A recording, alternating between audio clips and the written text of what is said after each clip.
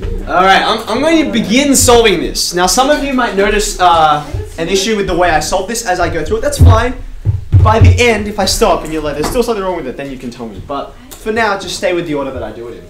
Tan 2x equals root 3. Now this is again another exact value. Some of it, I'm intending to see if you can muck with it even if you have something messy. This time, that's not what I'm focused on. So I have helpfully included my 1, 2, root 3 triangle to help you recognize which angle is the first angle that will give you a solution to this. It's going to be 60 degrees, right? Because look, tan 60 is opposite on adjacent. That's root 3 on 1. Okay, so I can say 2x equals 60 degrees. Okay, noticing that I've got a 2x in there, not an x. And there's another solution, at least. I mean, usually I get pairs of solutions when I'm in my normal domain, 0 to 360. The period of tan is every 180 degrees, right? So not only should that be a solution, but this plus 180 will also be a solution. Okay? So far so good? Is that all right? So I've got two solutions. There's nothing wrong with what I've done so far, but of course I haven't finished solving this thing.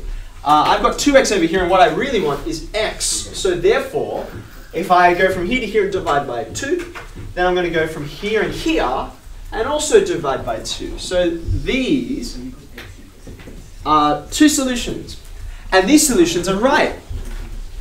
They're just not the only ones. Okay? So I want you to remember, I made a point of asking, what kind of modification of this, of the original trig function is this? And you said to me it was a frequency change, right? Now tan 2x, is it more frequent or less frequent than the regular tan graph?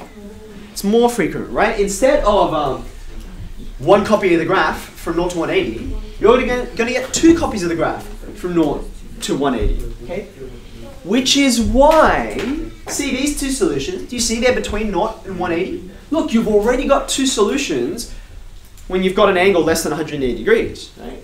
But the graph doesn't just stop. It gets compressed, but it gets more and more copies. So if there are two solutions here between, and you might even like to write this down, between 0 and 180, then it stands to reason, if the original tan graph was periodic every 180 degrees, then this guy, which is twice as frequent, is periodic every 90 degrees. So therefore, I'm going to get more copies between, different color, between 180 and 360.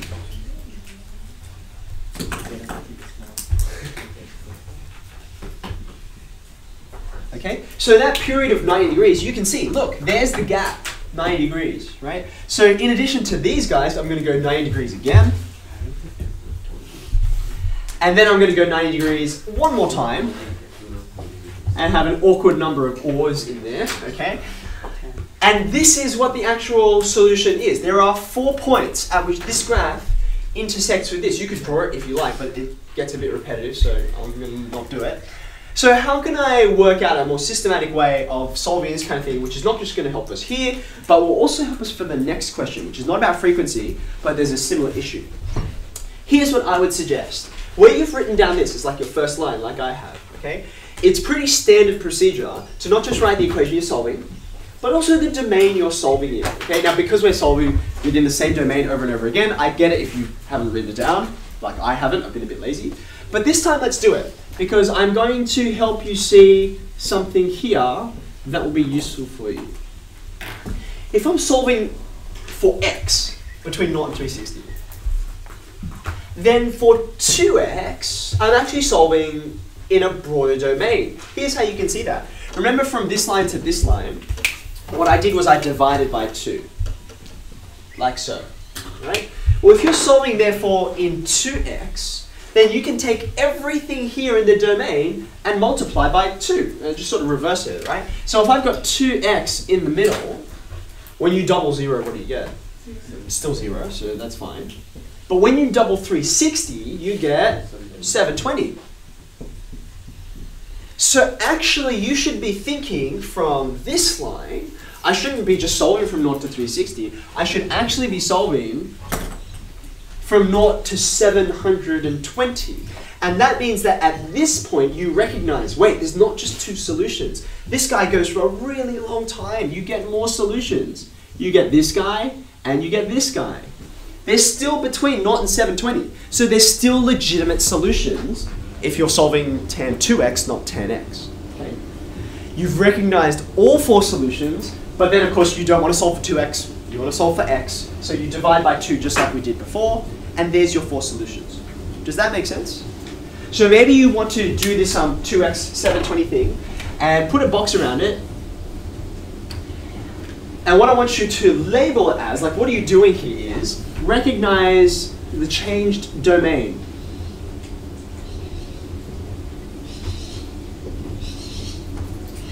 Okay? This is a really, really common thing for students to muck up because we're good at solving from 0 to 360. You've practiced solving from 0 to 360 till you're blue in the face, right?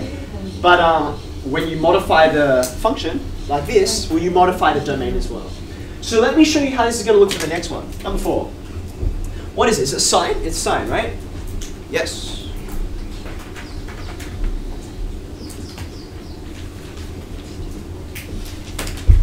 Okay.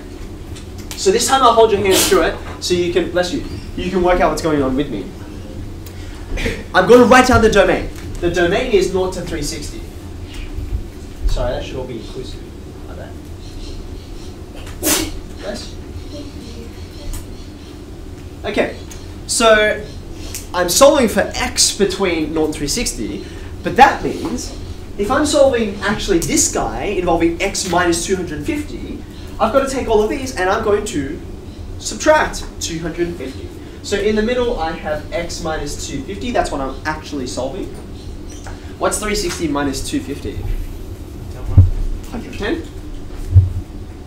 And off on the left here I've got negative 250.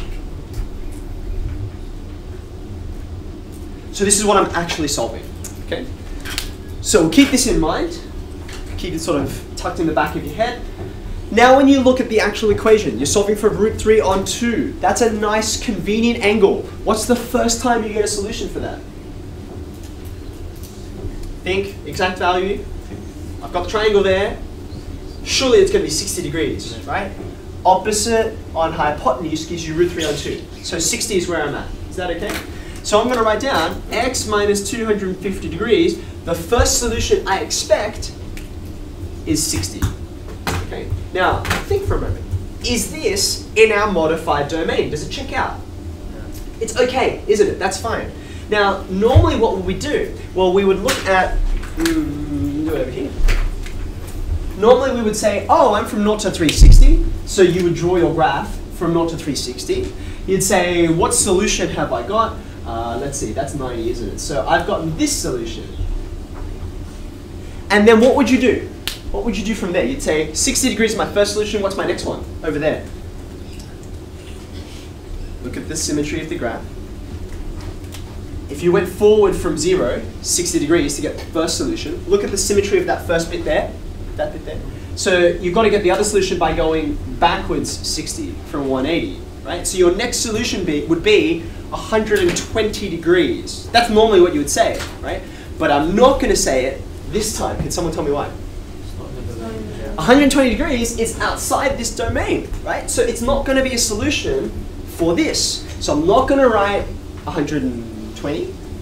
In fact, what I've got to do is recognize that this is the real domain I'm in, right? From negative 250 to 110. So this time I do want you to draw this. This graph is 0 to 360. So I'm going to stop drawing it there at 110 degrees. That's how far my graph actually goes. And now I've got to go to the left, negative 250 degrees. What's that going to look like? Let's see here. I'm going to get at least that much. How far does that take me? That's going to be negative 180, right? And then I'm going to have to go, I'm pretty sure, a little bit more, like that, okay? I don't get quite to the stationary point. Does anyone know why? Where's the stationary point at? The turning point. It's negative 270, isn't it? And I haven't got there, okay? So I've stopped a bit short. Right, so root 3 on 2, remember I got my first solution over here. So I'm going to look backwards and I'm going to say, how am I going to get that solution? How am I going to find that?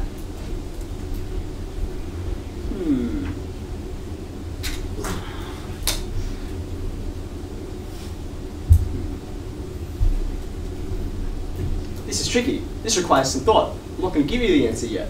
Think, look at the graph. How would you work it out at this point without my help? What do you reckon, Celine? Negative 180 minus 60. Okay, so negative 180 is here. Agree? Right. Now, one of the ways we could get a solution, like this one that was busted over here, was 180 take away 60. That would have given us a solution, except it was outside the domain. Okay, that's at 180. Well, if I go back exactly 360 degrees, that'll take me to negative 180, as Selena suggested. Why does going backwards 360 degrees, why does that give me a legitimate solution? 360, what's special about 360? It's a full revolution. It's the period of sine, right? So if you got a solution here at 120, you'll get another solution 360 degrees before it, which is minus 240.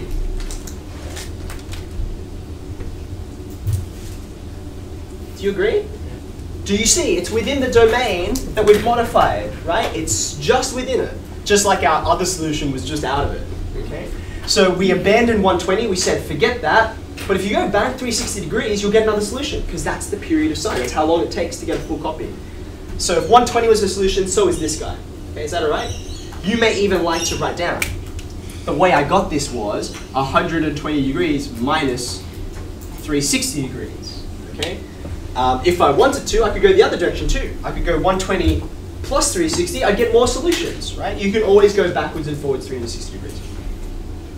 Okay, good. Are there any other solutions that are going to be within this domain? The answer is no. How do you know? How can you argue that there aren't going to be any more? Yeah, sure. Because you're like stretching the edges of the ray. Okay, good. Like I've gotten to the edge, right? Look, minus 240 is right next to this, and 60 is pretty cool. We already worked out I can't get any more solutions this way. Another way you could argue it is just to look at your graph, right? My graph is not very good, but it's good enough to show, look, 1, 2 solutions. I'm definitely not going to get one in between, so I'm done. Okay. Right, I have solved for x minus 250. I don't really want x minus 250. I really want x. So what am I going to do to both sides? I'm going to add 250 degrees. So that gives me 310 or 10 degrees. Both of which are in the original domain for x. Make sense?